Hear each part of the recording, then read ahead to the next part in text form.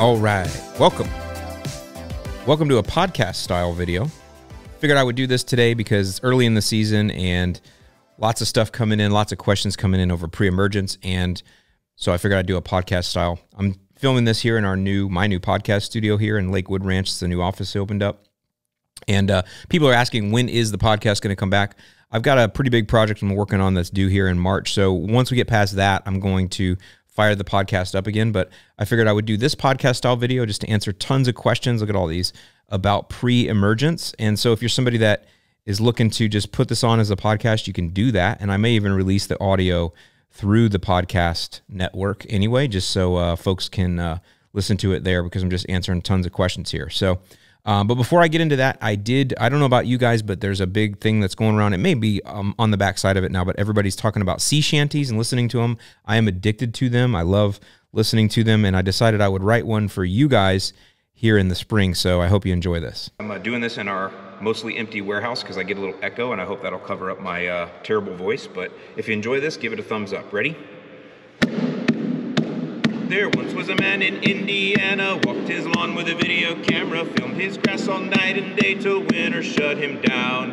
Soon may the springtime come, I long to hear those mowers run. Gray skies leave and the sun comes out, it's time to enjoy the mow. He sprayed all day and he prayed all night, through Milo like a beast. 10 days passed and his lawn turned green, the best from west to east. Soon may the springtime come, I long to hear those mowers run. Gray skies leave and the sun comes out, it's time to enjoy the mow. The years went on and his homeland called warm season turf to love. To the sunshine state he drove all night, engaged in a new fight, a tougher plight. Soon may the springtime come, I long to hear those mowers run. Gray skies leave and the sun comes out, it's time to enjoy the mow. Now he squirts his fur all year round and loves his chubby St. Aug. But he can't forget about his friends up north in the snow they have to slog. Soon may the springtime come, I long to hear those mowers run. Gray skies leave and the sun comes out, it's time to enjoy the mow. Soon will the crabgrass come, pre-emergent is your next chore, son. Soil temps rise, you'll be throwing down, so click the link below. All right, there you go.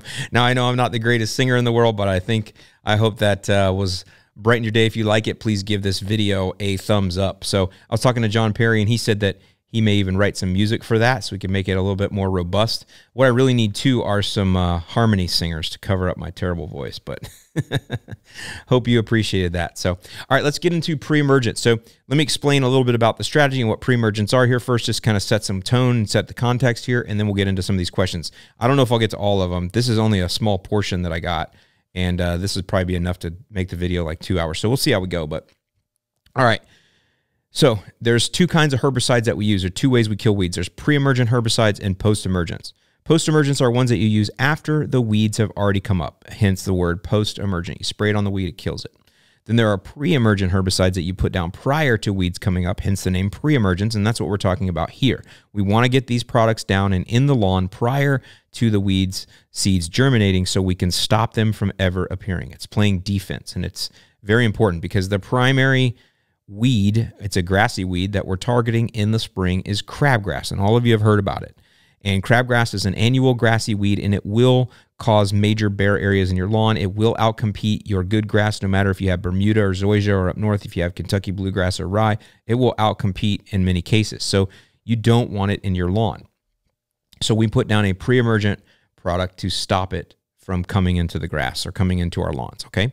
The product that we use is an active ingredient, and it is called Prodiamine. Now, Prodiamine has been around for many years, and it was under a brand name called Barricade. So the way these products work is they work like pharmaceutical drugs. A company develops the active ingredient, they test it, they make sure it's effective, and they get it registered and licensed, and then they have a patent on that for however many years they have it. And I think it was Bayer Environmental, or Bayer are the ones that patented Prodiamine many years ago, and they called it Barricade. So that's the brand name that you still may see out there as Barricade, but that's a brand name, and the active ingredient in Barricade is Prodiamine. And now Many years later, that patent has worn off, so you don't have to pay for the expensive brand name Barricade. You can buy the generic. You can just buy Prodiamine, and there's lots of formulations. There are lots of folks that sell Prodiamine, including us. So if you need Prodiamine Pre-Emergent, you can click the links below. You can get it in Granular or WDG to mix in water and spray as a liquid. So that is the product that we use. It's the gold standard. It works for all grass types, north, south, east to west. And it's the least expensive as well, or not the necessarily least expensive. It is less expensive than some other newer chemistries or newer products. And again, the main target we use it for is crabgrass, and it works just fine. Now, when do we put it down? Well, we put it down in the spring, and there are two kind of, there's like a window or a target that you want to hit. You want to get it down again before the crabgrass seeds germinate. Now, we know that, or I know, or science tells us that crabgrass seeds germinate as soil temperatures are around 55 degrees. That's the opening of the window. From there, it's like anything, like farmers, they know when their seeds germinate, right? That the soil temperatures kind of rule when it comes to growing crops. In this case, we're not growing a crop, we're trying to stop a crop of crabgrass. And so we know that that crabgrass germinates as soil temperatures approach 55 or hit 55. Now, there's one thing I want to say here. It isn't like all of the thousands of crabgrass seeds in your lawn germinate immediately as soil temperatures hit 55. It doesn't work that way. They're living things like anything. Some, you know, if you have kids, some are very early bloomers and some have developmental delays, right? It's that way. Some, and it's that same thing with any living thing. They don't all happen at the same time. The other thing with crabgrass seeds, some might be at the top layer of soil where it gets warmer faster. Some might be deeper down. Some might be closer to concrete where heat radiates off. Some might be in an area that's shaded partially during the day, and therefore they don't, the soil doesn't heat up as much there. There's a lot of different reasons. Some could get more water or less. But 55 is when that they are eligible to start. So we do an application of Prodiamine as soil temperatures, and I keep saying soil temperatures, not outside temperatures. As soil temperatures cross 50 heading to 55, we put down an application of Prodiamine. Then we do a second one to hedge against those bets. It's called the split application. And the way crabgrass works is that if 55 is the opening of the window for germination, 80 is the close. Once the soil temperatures get past 80, there's like an environmental stoppage or an environmental trigger that says, okay, you don't germinate now. It's too hot. If you came up now as you're young and tender, you would die. It's too hot. So it stops. So the closing of the window is about 80. And so you want to make sure you have good coverage from 55 to 80. So we do a second application of Prodiamine as soil temperatures cross 65 heading to 70. That's the split app. One as they cross 50 heading to 55, and the other as they cross 65 heading to 70. Those are the two applications. That's the split application, and that will give you coverage during the window where crabgrass is eligible to germinate. Now, if you want to know how do you know what your soil temperature is, there's a couple ways. I'll put a link description below to a website called the Greencast Online. You can put in your zip code there, and you can get your current soil temperature as well as you can go back over the years and look at historical soil temps to understand when your temperatures in your soil typically hit 50 to 55. That's the first way. The second way is you can get our free app. I'll link that below, and that will give you the soil temperature actually down to your actual house. If you put in your actual address, we'll give you the soil temperature right down to your home. We use the same technology that farmers use. It's really cool. Or you can just put in your zip and get your city average if you don't want to put that in, whatever. You can use the app. Let me say something about the app, though, real quick. Right now, if you log in, there is a program in there. Not right now, but the app is also a program. It'll tell you throw down now, throw down now. And in fact, as your soil temperatures cross that 50 heading to 55, it'll ping you and go, boop, time to throw down Prodiamine. It's built that way, that logic. However, we are revamping the program. We're revamping the logic. We're making it much smarter, much more dynamic, much more custom based on how you kind of move through the year. It's going to dynamically update and change as you move through the year because some of you go faster, some of you go slower. So it's going to have that algorithm built in to know that kind of, I don't want to use the word AI, but it's going to have that, that smarts. And so we are right now redoing that. So when you go into the app, it'll just say, please be patient. We're redoing the program. We plan to roll out the new updated dynamic program by the end of next week or early the week after. So for sure, it's coming. Just be patient. But you can get the soil temp still working there. The journal still works. You won't lose any of your data. You can also set up future reminders for yourself. Let's say you're somebody that has fungus every year. You can set up a reminder for like May 31st, hey, time to throw down fungicide. You can do all that, and it'll ping you, as well as there's a FERT calculator in there. Lots of cool stuff. So that's how you find your soil temperature, and that's how you know when to throw down. So basically, for those of you that don't want to have to look for anything, get the app, and it'll just tell you when. It literally will tell you. So there you go. That is the pre-emergent strategy, and that is how you go about it. Now we're going to go into some questions that we got, and we're going to start here with David W. David's in Corpus Christi, Texas, and he says, hey, Alan, here's my question. What does a person in my situation do when it comes time to put down pre-emergent at the beginning of the year? I am in South Texas, right on the coast, and my soil temps maybe dropped to 55 only a couple of times. I was afraid to put it down because we can get cold, but this year it just didn't happen. I sprayed Prodiamine on February 5th, and the soil temps were 69. Was this a waste of my money? Good question, Dave. So we're starting here warm season, and think about this. He's in Corpus, so he is at the extreme southern end of the country, right? Now, Florida is further south, but it's the same. We're year-round, basically.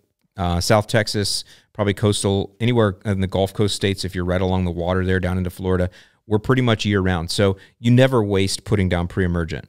I recommend for if you have St. Augustine grass, zoysia, or centipede that you use Scott's Bonus S, or if you're in Florida, you can use the Sunnyland Weed and Feed for St. Augustine that has atrazine in it.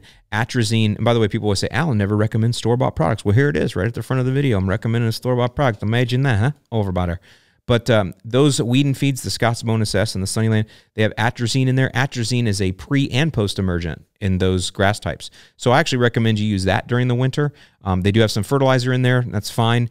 Our grass is growing very slow right now, so it's going to take the nutrients in just in a nice way, a nice manner, and stay nice green without pushing any surge growth. But you're going to get that atrazine in there, which can kill a bunch of the weeds on top, but also acts as a pre-emergent for 30 days or so. That's typically what I recommend in warm season turf. Well, St. Augustine, zoysia, and centipede during the winter, like right now. But it's okay that you put the Prodiamine down. Just you can still put atrazine down in a month or whatever. You don't want to put down those atrazine weed and feeds after soil temps are over 85. So, David, just get one of those apps down in another month or so, and then do another Prodiamine in a couple months.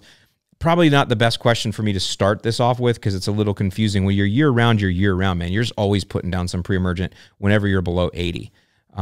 So don't mean to confuse y'all, but yeah, not the best one for me to start with. But I think I answered David's question there. You didn't waste anything, bro. You're all good. Okay, let's go to Mark, and Mark is in New Jersey. In northern New Jersey, if I plan to use the split app strategy for pre-emergent that worked so well for me last season, but I also have a few thin spots that I may not want to hit because I want to seed those areas, what's a good strategy? Do I try to avoid those spots altogether, or should I just scratch up the surface of the soil so I can break down the barrier? That's a great question, Mark. So what Mark is saying, he's got some areas that he may want to seed in the spring. So I will just say this. If you have areas that are the size of a Volkswagen, the size of a basketball or smaller, you probably won't need to seed those. Just bomb that puppy with nitrogen. Nitrogen drives the bus, all the other elements right on that bus.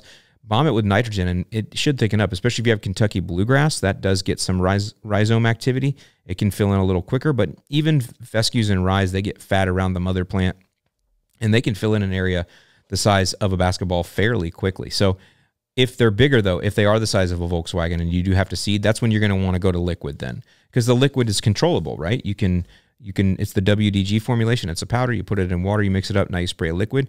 You can spray where you want the stuff and not spray where you don't. In those areas you can seed. Now, I would stay a good 18 to 24 inches away. So if this is your bare spot, I would stay 18 to 24 inches away from that with the liquid, because it will get, it can seep over.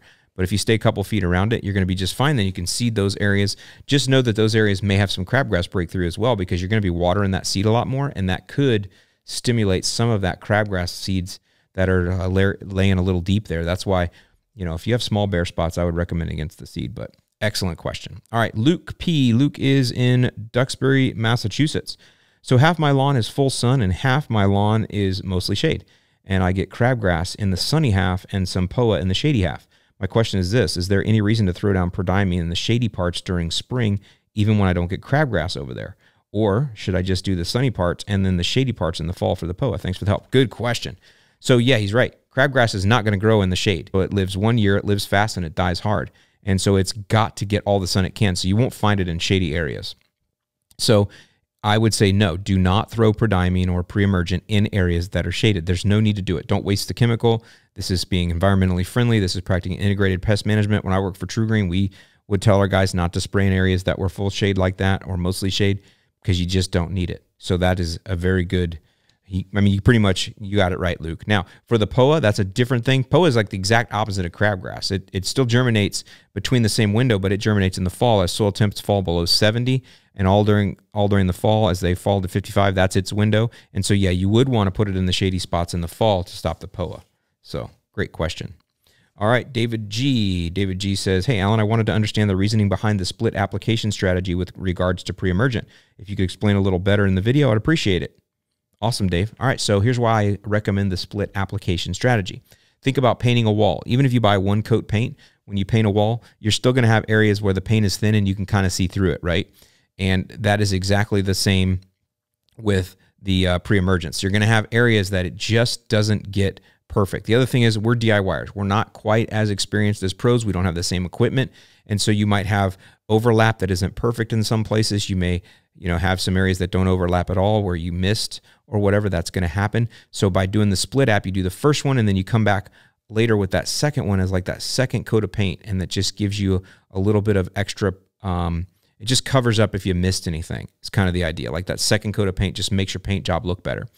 The other thing that can happen there too is, though, after the first application, what if you get a lot of foot traffic on the lawn, or you get massive amounts of rain, or you get, I don't know, whatever, something that breaks the barrier down? If you have that second app coming in, it's just like that second bit of coverage that's really going to help you out and give you that extra protection there. What I do recommend you do, if you're going to do the two apps, is whether you're using granular or liquid, if you go east and west on the first application, go north and south on the second one. Now you're really covering. Now you're really hedging your bets, and you're giving yourself excellent control, excellent coverage all the way around. So that's why I recommend the split application strategy, just putting an extra blanket on things. All right, Kyle K.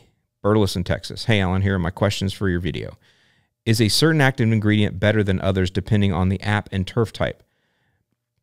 He's got 3 questions. That's a good one. So let's talk about that. So I recommend Prodiamine in the spring. If you have Dithiopyr, they're going to work about the same. The only difference is, from my experience, Prodiamine is going to work a little better in the spring when you have a lot more rain. It's going to stick a little bit better, but it's not going to probably be noticeable for most of you. So if you have Dithiopyr, Prodiamine, they're going to work about just the same. There are some other chemistries you can get that are pre-emergents that are going to work very well. But for the most part, Prodiamine and or Dithiopyr, but Prodiamine is the most affordable, the most approachable, the easiest to put down, and we just know it works. So it's the gold standard. So that's why I just stick with it. It's just what we know works. It's tried and true. And again, it's easy to get, and it's not that expensive. Okay. Now I will talk real quick here. I'll bring up the idea of the Dithiopyr. So in the past, I would tell you guys, do Prodiamine as your first app and Dithiopyr as your second. And that's because that's what we did at True Green. But I was talking to Matt Martin a couple years, and he reminded me of something, and it had just something I just didn't think about. When the reason I would typically, how do I go back to this? The reason I would say use Dithiopyr as the second application is because it's the later application, and Dithiopyr does have some post-emergence control on young crabgrass. So if you did have a few escapees, or you were late with your crabgrass pre-emergent, maybe you found this video really late, it's like late May in Indiana, and you still wanted to put a pre-emergent down, soil temps were still there, you would use Dithiopyr, because if there are any escapees, it can have some post-emergence control on them, and that is true. But what Matt told me is, Alan, it's got to be liquid for that to happen. You don't get it with the granular. And so I thought about that, and I'm like, he's right. Because when you're trying to kill something post-emergent, you want to coat the leaf with a liquid. It has to stick to the leaf of that, in this case crabgrass, in order to kill it. If you're using the granular, it's going into the soil, right? So therefore, you do not get the post-emergent control when you use Dithiopyr granular. And he corrected me on that. And the thing about that is you can't really get an inexpensive Dithiopyr liquid. Go look. It's one of those where you got to pay a couple $100 for a gallon, I think, for the most part. Now, it'll last you a long time, but it's just one of those that's just not going to work out there. So I kind of abandoned that application strategy where I went from Prodiamine to Dithiopyr because of that, because if you're using granulars, you don't get that added benefit. So I just wanted to correct that for some of you guys that are more advanced. So Kyle asks, are there any good pre-emergent options for budget warriors? So I would say, Kyle, that Prodiamine is the budget. Let's just do some math here. So we have the 45-pound bag of Prodiamine, and that Prodiamine, that covers 15,000 square feet. So let's just say you had a 5,000 square foot lawn. If you had a 5,000 square foot lawn, 55 divided by 3, that's $18.33 per application. So if you had a 5,000 square foot lawn and you wanted to apply the Prodiamine granular, your first app would cost you $18.33, and your second application will cost you $18.33. I would say that's pretty budget conscious. I mean, I know that could be different for everybody, But I can tell you, if you're hiring a professional, they will never show up to your lawn for $18. No professional in the world will even show up for 18 bucks. You're looking at $45 or $50 for a 5,000 square foot lawn, maybe more. So I think what you got to do when you look at budget is don't look at what does the bag cost me. It's like, what does it cover and how big is my lawn? You know, if you have a 7,500 square foot lawn, you could get 2 applications out of one bag. If you have a 5,000 square foot lawn, you get 3 applications out of one bag. So something to think about when it comes to budget conscience. It's really about doing a little bit of extra math there. Third one, is it possible to have a weed-free lawn if you're a weekend warrior? Yes, for sure. For sure it is. DIY is always cheaper than hiring a pro. And, you know, mowing is really the most important thing that you can do, and mowing is free besides the gas. So if you can get the mowing right, I think you can do really well. All right, let's go now. Hey, Jim over in St. Pete, where I was born and raised. Alan, I'm getting ready to till up and get rid of my salad bar in March, and I'm going to put down St. Augustine sod Floratam. Is it wise to hit the soil with pre-emergent before I lay the sod? If not, how soon after can I install and put it down?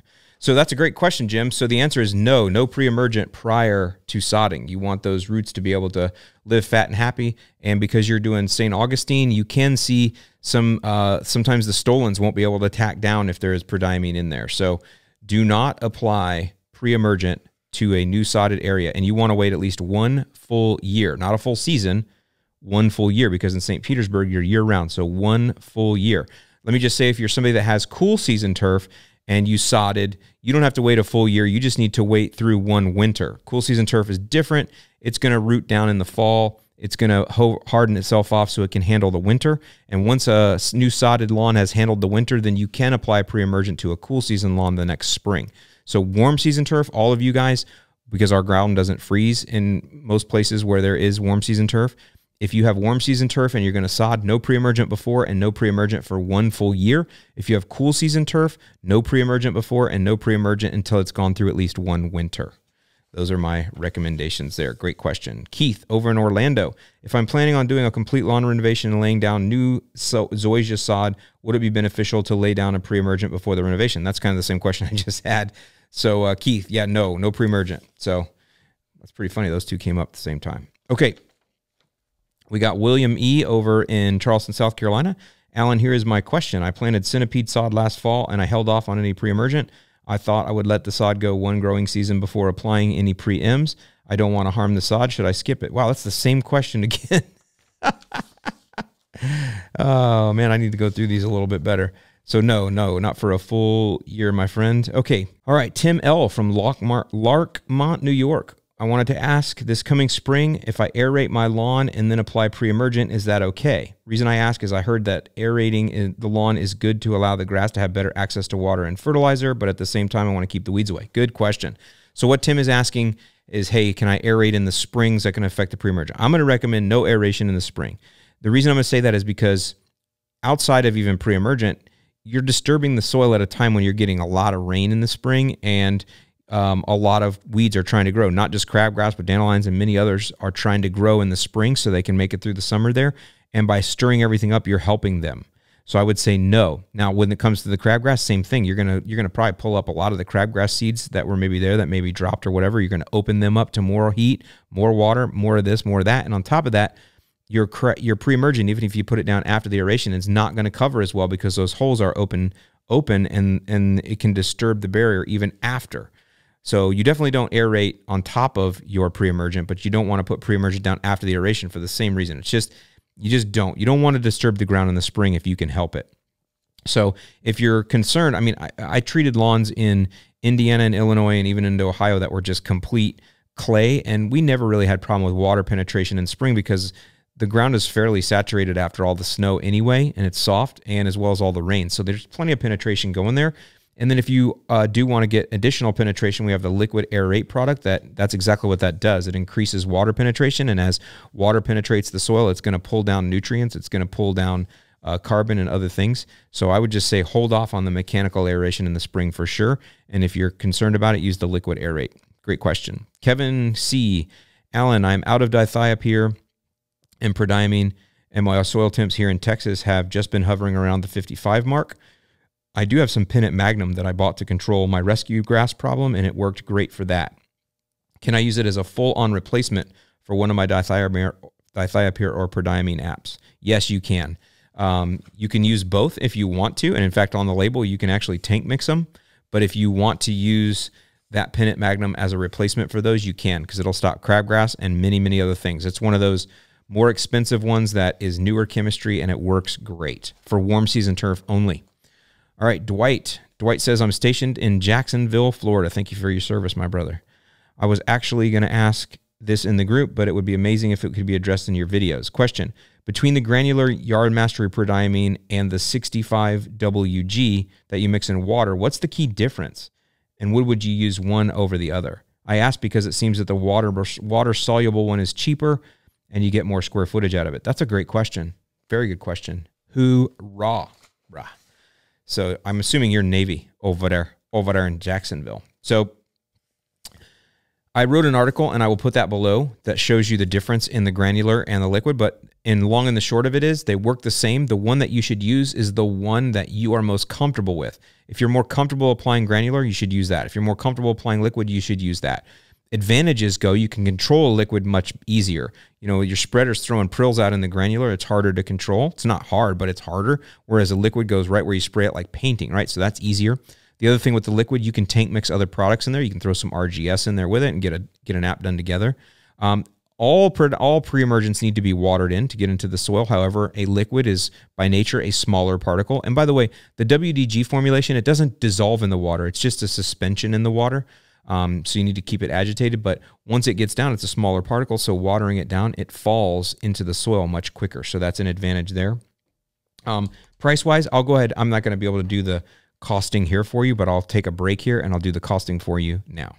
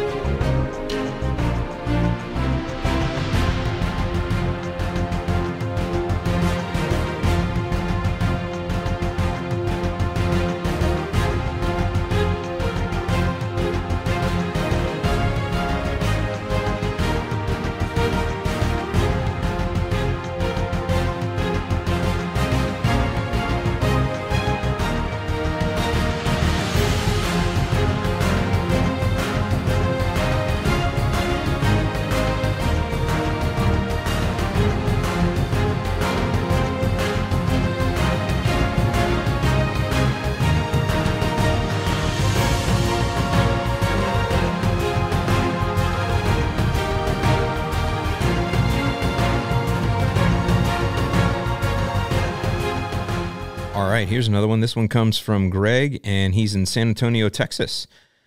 Hey, Alan, should we be alternating pre-emergents like we do with fungicide, Disease X, and BioAdvanced, for example? I have the Prodiamine 65WDG. Should we mix it up like dimension Dithiopyr or other pre-emergents so the weeds don't become resistant? Wow, good question, Greg.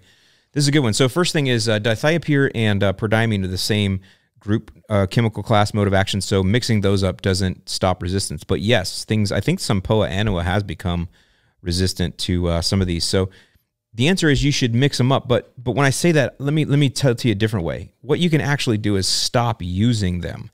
So this kind of goes into a question that I get a lot of, and it's, Alan, do I have to put down crabgrass control or Prodiamine every single year? The answer is no.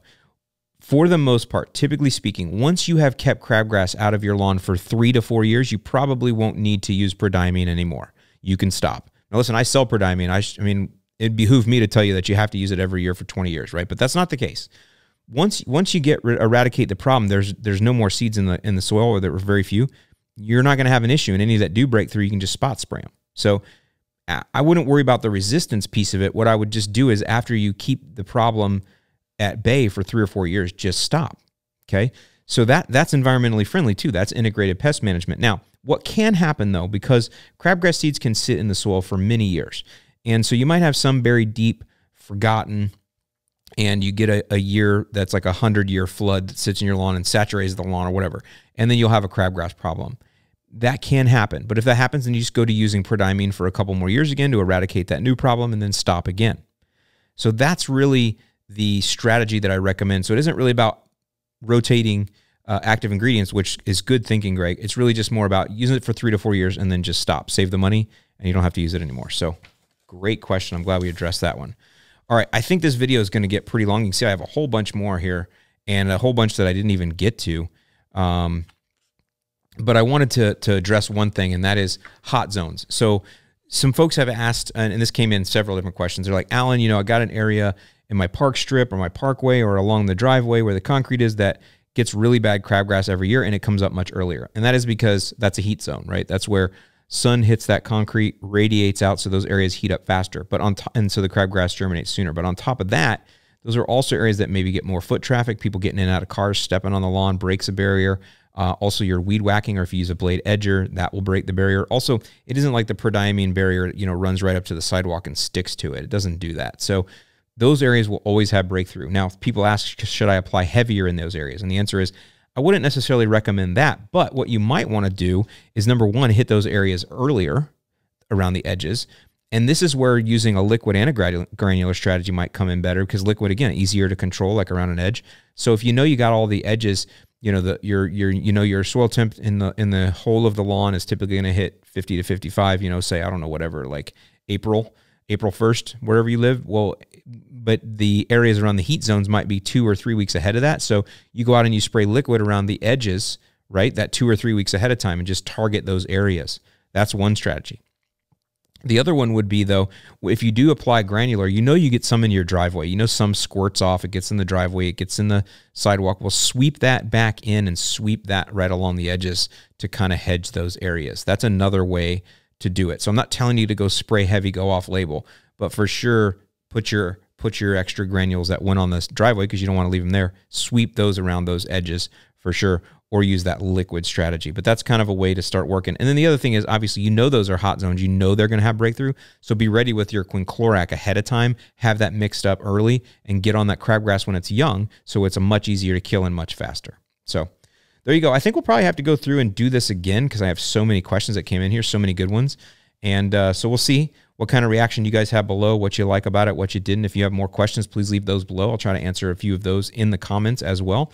Great to have you guys interacting in the comments. So with that, I'm probably putting this out on Super Bowl Sunday. So I don't really watch football, even though I live like 20 minutes from, is it still called Raymond James Stadium? Raymond James Field? I don't know. I live like 20 minutes from there, but I don't really care about sports. But I'll watch the game, obviously, but I'll mostly be watching it because I like the commercials. So with that, I hope you guys have a great week, and I'll see you in the lawn.